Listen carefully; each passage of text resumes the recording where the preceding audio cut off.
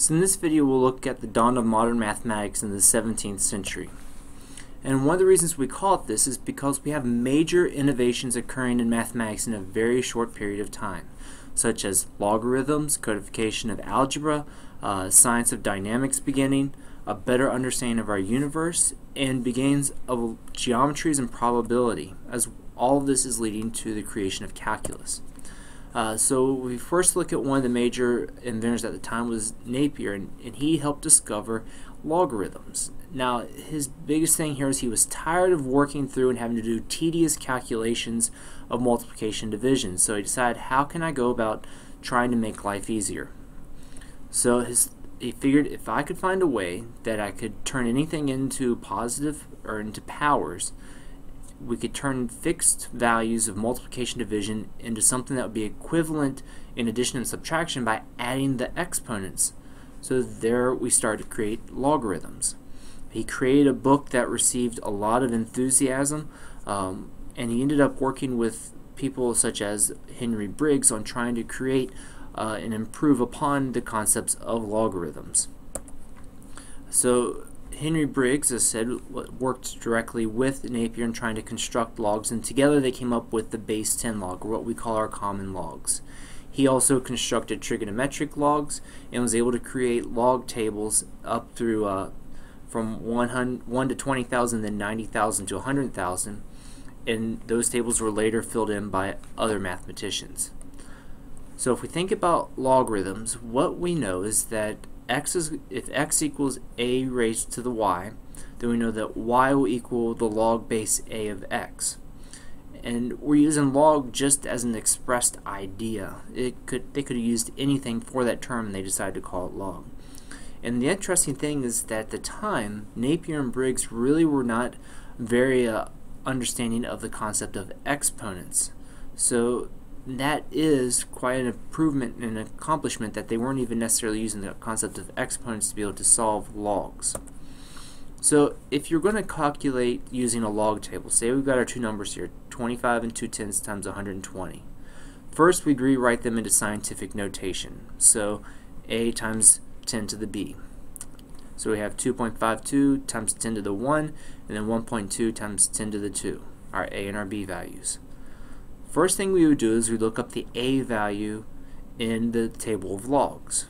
So if I look up in a table, I'd find that 2.52 is about 0.401 and 1.2 is about 0.079.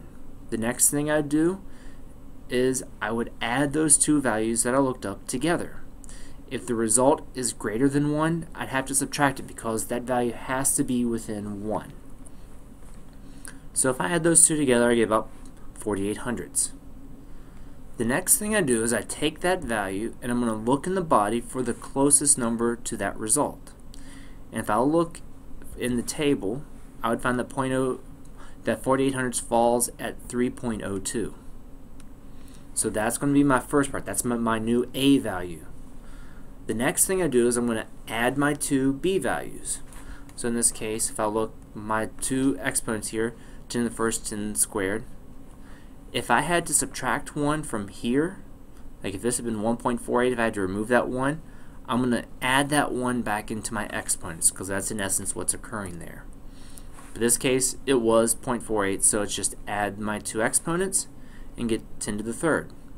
So I know that my multiplication ends up being 3.02 times 10 to the third. And you can go in the calculator and actually multiply 25 and 2/10 by 120 and see that you get the exact same solution.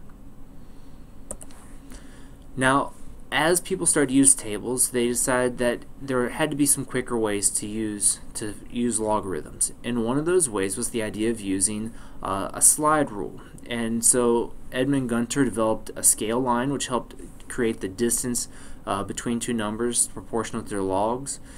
And that's how we started with the idea of the slide rule. Then William Oughtred actually used a pair of scales like Gunter's, but did not need the dividers, and that became the first actual slide rule. And from then it continued to be improved upon until there was a standardized slide rule in 1850. Now the slide rule was widely used for about 300 years in pretty much all forms of mathematics with very specific purposes, especially in aviation, engineering, economics, and even bovine measurements. And there were different types depending on what it was you specifically were trying to do. And the three major types were the straight, the circular, and the cylindrical. Now, it rose to prominence because of how easy it was to use in comparison to a table. However, in the early 1970s, you see the rise of the scientific calculator becoming much smaller and much more affordable, to the point where the slide rule was no longer needed because of what you could do with a calculator. Therefore, it has pretty much become just something you see in a museum. Another famous mathematician at the time was Thomas Harriot of England, and he was thought to have introduced the potato to both England and Ireland, which is kind of a random fact for him. And he was the tutor for Walter Raleigh, one of our great navigators who came to North America. Now, he is considered to be the founder of the English School of Algebra, so this is very important when we think about our algebra that we have. He created a textbook that served as the early algebra textbooks and started to use powers not as we would do them with the notation of exponents, but if it was a squared, he would write AA. If it was a cubed, he'd write AAA. He also included the concepts of inequalities. William Ogtred was another Englishman who was a clergyman and a math tutor. And he gave us about 150 of our mathematical symbols we use in algebra. For instance, the idea of using an X for multiplication or a dot for multiplication. Using 4 square dots for proportion, and he would use the tilde for his difference, and a lot of the abbreviations for trig functions. Another famous astronomer and scientist and mathematician of the time is Galileo.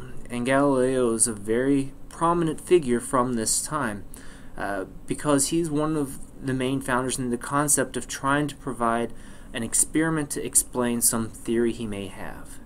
He was sent for to learn medicine, but it was the concepts of a swinging pendulum that led him to leaving medicine to study mathematics instead, and he was appointed a mathematics professor at the age of 25.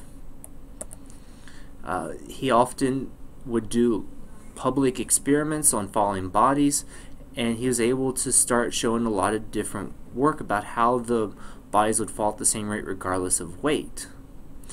Now, the problem was that his work made him become not very well liked by certain groups, and he ended up resigning and going to a different school to teach because of this. Eventually, he created the telescope, which was funded actually by the government, and he studied the heavenly bodies with this information. And he then wrote a book that was confirmed by the Copernican theory later. However, because his work started to show that the sun was more of the center of our solar system, the Inquisition forced him to redact everything he'd done in science and put him under house arrest for the rest of his life. And his works were banned for over 200 years. So a lot of the amazing works of Galileo, he ended up not even having the credit during his time for doing. However, his concepts helped push forward many other famous scientists and mathematicians, such as Johann Kepler, who continued to study the planets and saw and created the first 3 planetary laws of motion. One, that planets move around the sun in an elliptical orbit, which is a very radical thing at the time when you think of people not being heliocentric. The idea that the radius vector joining a planet to the sun sweeps over an equal area in equal intervals of time.